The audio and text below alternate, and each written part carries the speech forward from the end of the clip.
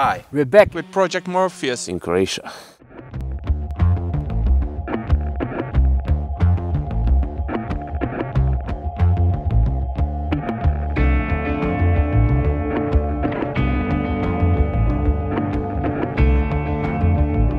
Yeah, look at the road. We are trying to find a cave under the monastery, which should be connected to the spring that aliments also the cave. So there is one of the springs that been submerged by forming a Peruća lake in late 50s. So we are trying to localize the spring and the cave and understand what is the potential for waterfall. Yes, the project Morpheus continues. More and more divers are coming here, to Croatia. We keep on trying to find and document new caves. Peruća is a huge artificial lake near the Serbian border. We scout the bottom in search of underwater springs. We found a spring. The bad news is that the spring is not diveable, so it's diveable only from the lake, so we can see where the water is coming out, but it's not possible to penetrate. There are many small holes, but that's it.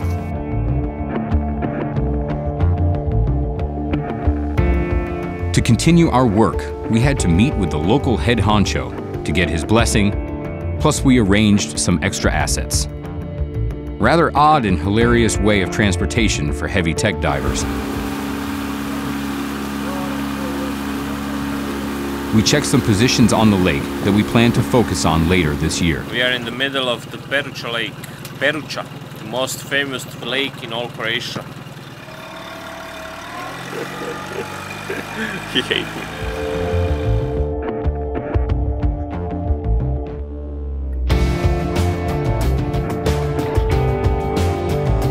Meanwhile, back in the caves near Knin, further work continues. This time, we measure the caves with precise detail. All of the teams get special training in cave surveying.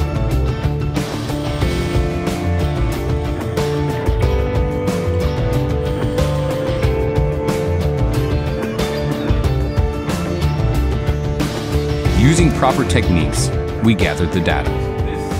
Then, we put the measurements into the computer to make a 3D model of the caves.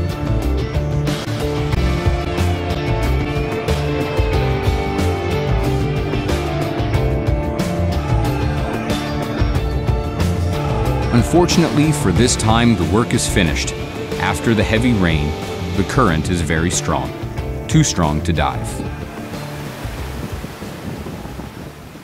Sounds like we will not be able to dive at all. Yesterday morning, the furious storm rain started. It's hard to assume how much time we need to be able to enter the cave. Unfortunately, it looks that we will not be able to dive in this cave today or even not tomorrow. We will be back here this year. Please come back soon, very soon.